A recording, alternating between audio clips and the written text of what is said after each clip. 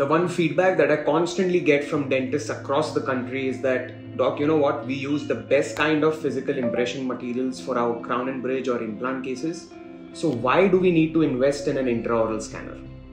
I'm sure all of you dentists watching this video must be having the exact same question in your mind. All I can say to this is it's high time that we realize that an intraoral scanner is not just a tool to make crown and bridge or implant impressions, but intraoral scanners can prove to be a massive tool to improve your patient engagement, patient motivation, and grow your practice and take it to the next level. So how does the growth exactly happen? An important consideration when you treat patients is to win the patient's confidence and trust. Scanners, in my opinion, are excellent tools to help gain confidence with patients. So the first thing that you need to do when a patient walks into your clinic is that you scan this patient. Scanning, in my opinion, is the most stress-free and the most comfortable and enjoyable experience for the patient. And if the patient is comfortable, they develop a lot of confidence and trust in you. Scanners can be an important icebreaker with your patients as well. A lot of patients today are still apprehensive of visiting patients due to the inherent fear which has been instilled over decades. I'm a strong advocate of making the scanner the first point of engagement between the patient and the dentist, even before you pick up a mouth mirror.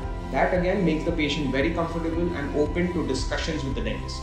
Another massive advantage of using a scanner before anything else is that you can visually consult in 3D with the patient, showing them what kind of care they need. And because we are being more visual than just verbal, patient engagement is at its absolute best. The patient will understand what you tell them looking at the visuals on the screen and will relate to your treatment plans that you offer to them. It's really amazing how effectively you can treat uncooperative patients by just doing a session of scanning with them. Take the example of this 4-year-old girl who was really scared to visit a dentist. You can probably imagine what kind of difficulty you would face with this kind of a patient sitting on the dental chair. But I can use the scanner very effectively to instill confidence in her, break the ice, and motivate and excite this patient to make her look forward to treatment.